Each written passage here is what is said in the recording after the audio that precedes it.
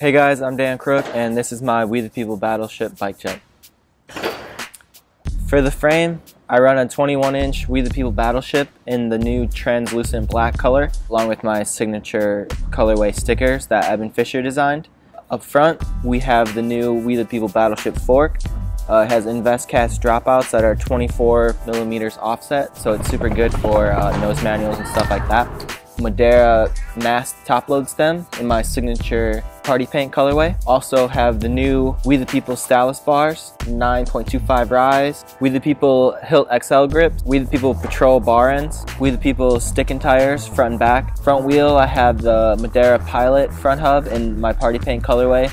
There are C4 plastic guards. We the People Dill Pickle pegs that are 4.5 inches long, the chrome Gsport rim. Madera cruiser seat, it's a little fatter so it's nicer on your buttocks. We the People pivotal seat post. Madera Signet bash guard sprocket, 25 tooth, 22 millimeter Madera Bantam cranks in 165 length. Some Éclat secret pedals that are super sick. Salt Plus half link chain. We have a We the People left-hand drive Helix free coaster along with the We the People plastic guards for both sides. Yeah, that's about it for my bike. Make sure to check out the new colorway of the We the People Battleship in the trans black.